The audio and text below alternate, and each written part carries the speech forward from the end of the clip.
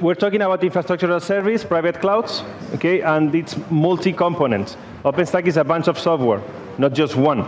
We have software to do compute as a service, storage as a service, networking as a service. Will be covered in detail by Ayman. Bare metal provisioning, you have a website, you have an identity module, and other stuff. Okay, so pretty much a foundational layer of infrastructure as a service, and then extra services on the top, including database as a service. We have alarming, monitoring, orchestration. You will see also data processing. You will see file service, shared file system as a service. You will see that later. And it's made to be scalable and to grow up to thousands. Okay, you know the pitch. Why OpenStack? Again, very big clouds you can build on your data center, or for your development team. You can grow from, let's say, from 4 servers to 4,000, and it's pretty much the same structure. Everything is, you can automate everything. You have APIs and programming languages, bindings to do pretty much whatever you can do with API. You can do it with a command line tool, with a graphical tool, with SDKs like Puppet, Chef, Ansible, Python. You can automate the automation engines, so everything can be automated here, right? Just a small reminder, scale up versus scale out. You will see a scale out concept as in adding more nodes and more compute or more storage. You will see those referenced often. And most of the features that we are incorporating to the code base on every new version is to increasing the scalability. So faster, better, more secure, okay, and streamlined in general. By the way, rumor has it that Kilo is like the one that scales the most since ever, even though it has more projects. There was some bumps in the course of OpenStack in which we bloated a bit the software. Now it's quite fast, right? And you can enable all of it and don't have any performance impacts because of enabling all the features. So just a small company pitch. There is a open source project called OO, which is OpenStack on OpenStack. And Red Hat has improved it. It's everything upstream, but now you can also install OpenStack with their own OpenStack, their own automation that OpenStack has. Let me rephrase that. You can use OpenStack to install OpenStack. Now, we call that director. Upstream, you will find it as RDO manager, and it's a bundle of OO and other software components. The cool thing about it, and you can try it tonight if you want on RDO website, is that you are learning OpenStack while installing OpenStack. There's no need for a third-party tool. There's no need for new automation engines. So try it out. Okay, just going to save you the pitch. So for you to know that there are extra add-ons like that validates what you're doing in real time, like validation if everything runs as fast as they should, the hard drives run fast or not. Functionality testing as well, like checking if an API works or not after you have installed it. And also it will manage lifecycle, as in upgrades. It's notoriously hard to upgrade OpenStack. It's gotten way better with these things, with OO and all the tools that we have merged upstream.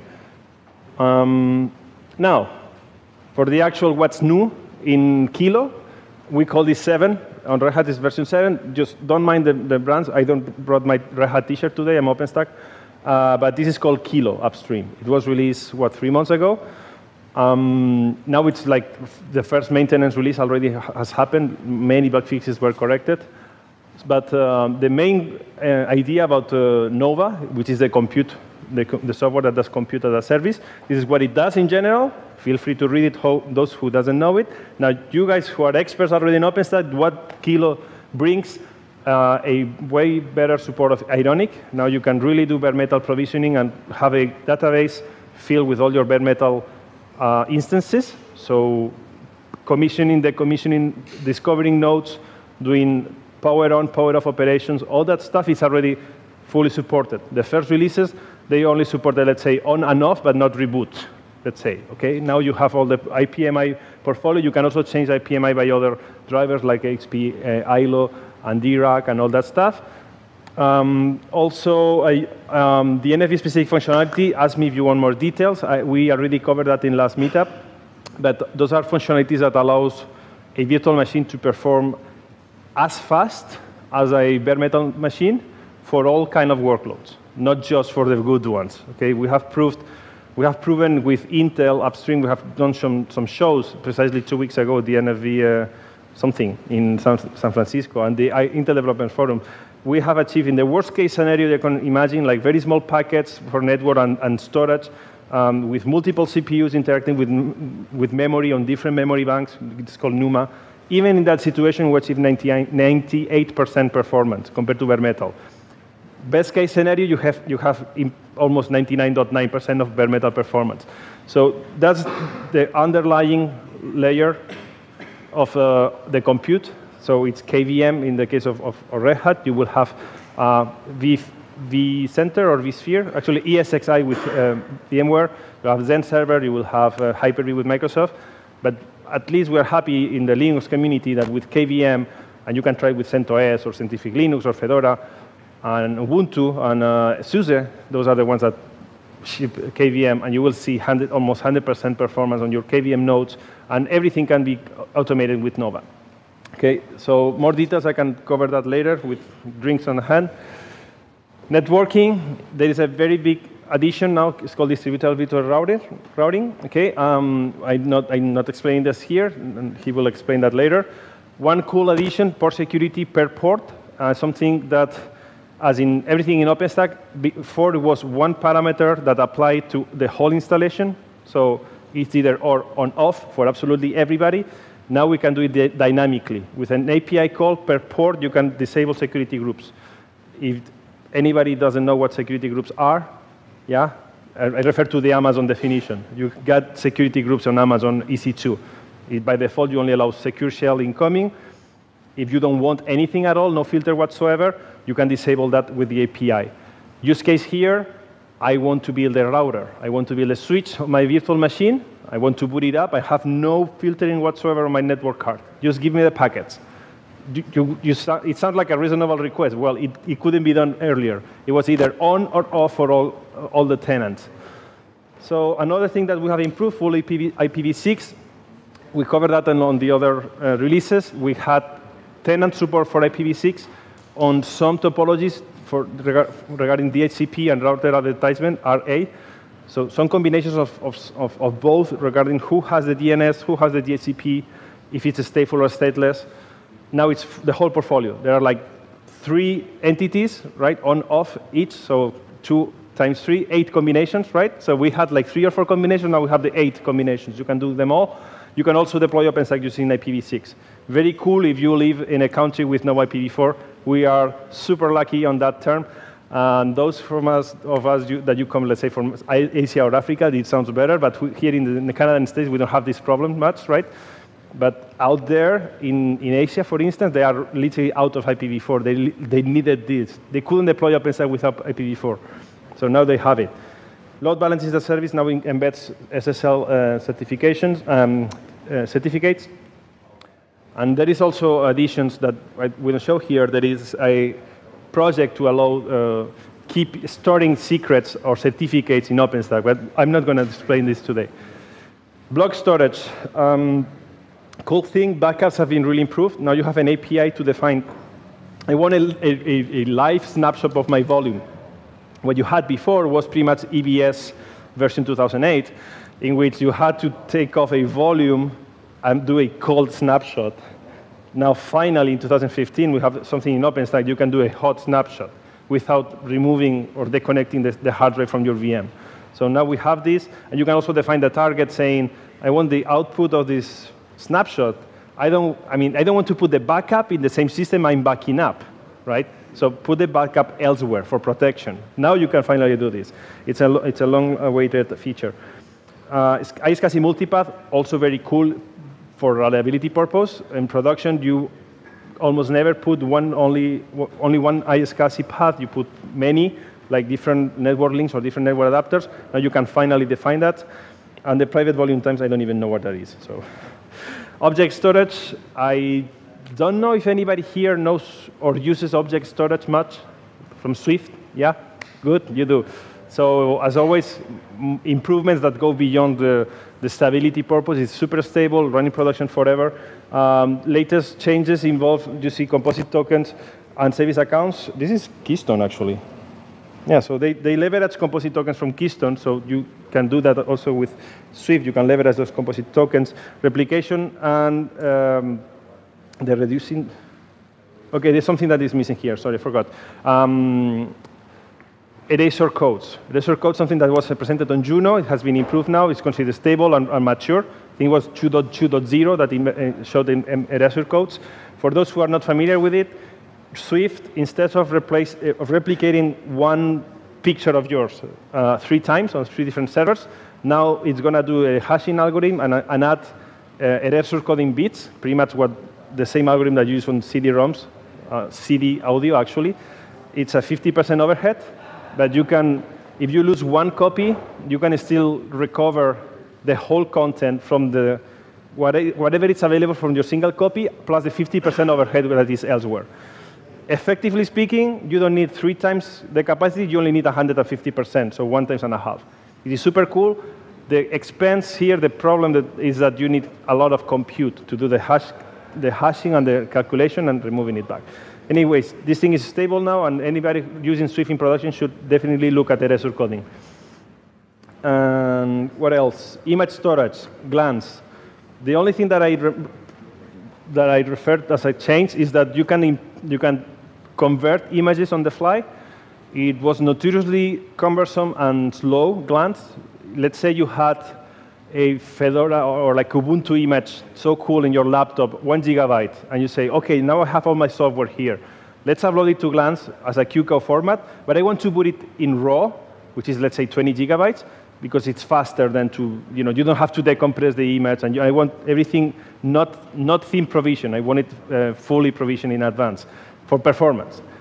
When you did that, thinking that performance would be better, what you were asking to Glance was, can you stream a file that is zipped to the compute node, then unzip it locally, which means on a temporary folder, then upload it to your whatever shared storage you have, like Ceph or NFS or iSCSI, and then tell Nova, there are your 20 gigabytes of data. It was very slow. What we're doing now, it's directly on the Glance server, we're taking the gigabyte compressed image, sending the raw file to the shared storage, and telling whatever Nova nodes are, there are your 20 gigabytes of shared storage for your volume. Do a thin copy, a thin provisioning, so a new volume on the storage side, and it's immediate like this. You get like thin provisioning on the server side. And by server, I mean the storage server side. So all in all, you can have immediate boot ups, whereas earlier it was like 20 minutes for the first booting, for the first boot, and the others were like faster. Metadata,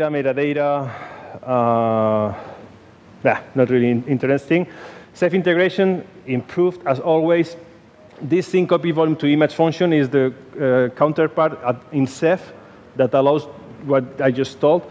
Asking Ceph, can you thin provision an image from a volume from an image? Then Ceph, yes, yeah, bring it on. I'm just going to mark it as dirty, and the template becomes the hard drive, and it's zero cost operation. So Ceph tells you, yeah, whatever this drive you want to use, if it's like a terabyte image, I don't need to create another terabyte volume. I'm just going to point to the source and do it's copy volume to image function, but it actually uses the zero copy function internally, something like that. I don't really get the internals. Good news is that it has now been extended to be merged with OpenStack. Identity, 2 big changes. You can now build federation Keystone services. So use case here, you have an office with a data center in Montreal, the other one is in Toronto. You have your own local storage for accounts and usernames and password, effectively if it were 2 different companies, but you want an employee to be able to launch images on both. Before, you needed 2 usernames and 2 passwords.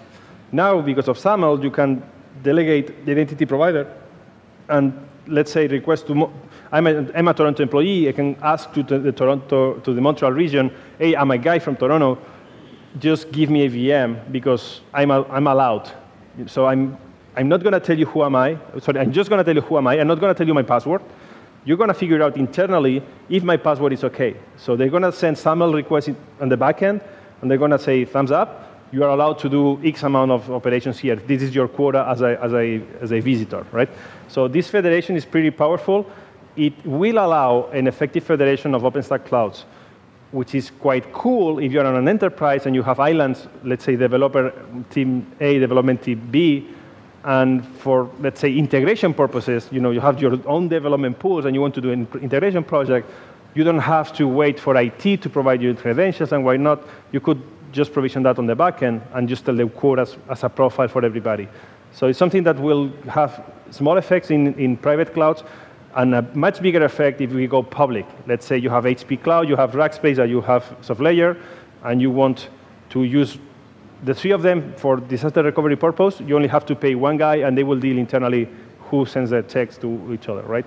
So something that will appear soon. Single sign-on, it's another cool thing. And the support for hierarchical multi-ownership, it's something that allows to delegate who is the owner of a tenant. So taking my example earlier of development teams, you have one manager, like the development manager, right? And he says, you are a good developer, you have 20 VMs, you are a bad one, you only have 10 VMs. The fact that I can say so, I'm a manager, but who gives me the authorization to be a manager? Before, I couldn't. You had to be the actual operator of the cloud. You have to know all the details and the settings you have to own the system, but I'm a development manager. I don't want to deal with that.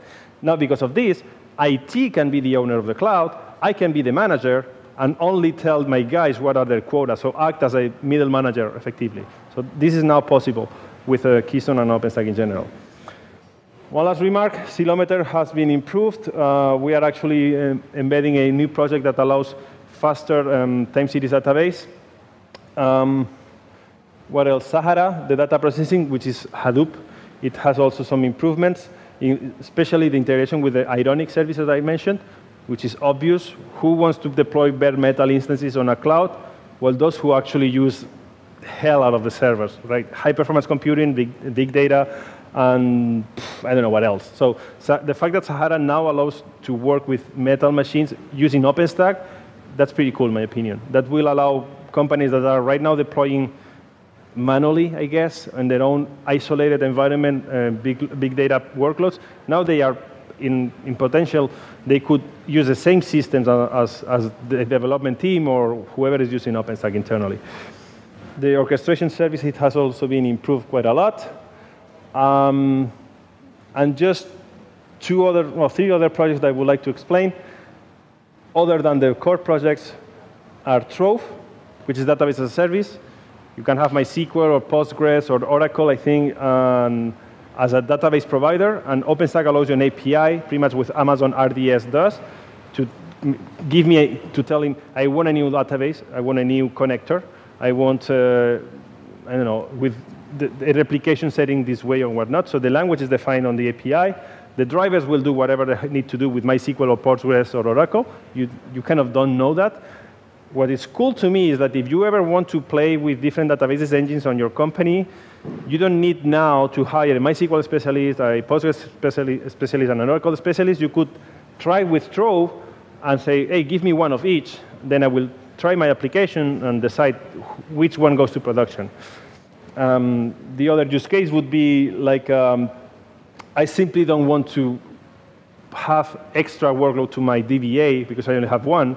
So very basic operations of provisioning databases, I will leave it to Trove, and I only want one person dealing with the production database. Designate it has been improved. I think there are now 2 providers.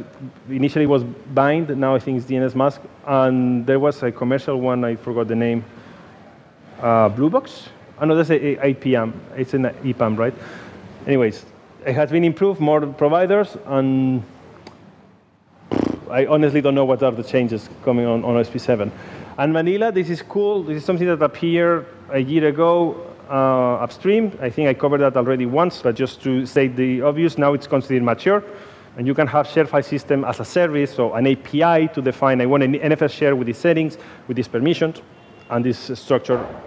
And whatnot. You have NFS, CIFS, like Windows shares, ClusterFS, and others.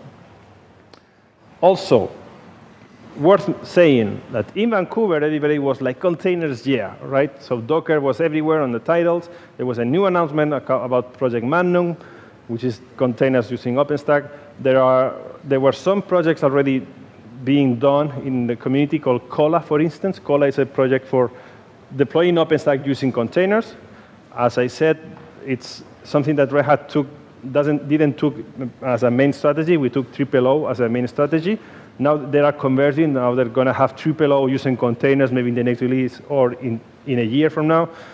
The cool thing is that there are improvements for Heat also to deploy Kubernetes clusters, and improvements as in a new API called Magnum, in which it will leverage Nova directly to provision a Docker-friendly VM. There is kind of different strategies going at the same time. I'm hoping maybe next time we can do a better overview of containers in OpenStack. I'm not the guy to do so, so just as a quick saying, if anybody really wants to cover this point, I'm glad to offer information, and somebody else can digest it, and I hope somebody comes up with a good presentation for the next time. Okay, so just leave it there, think about it. If anybody wants to present containers on OpenStack next time, that will be a very cool subject. And that's all. So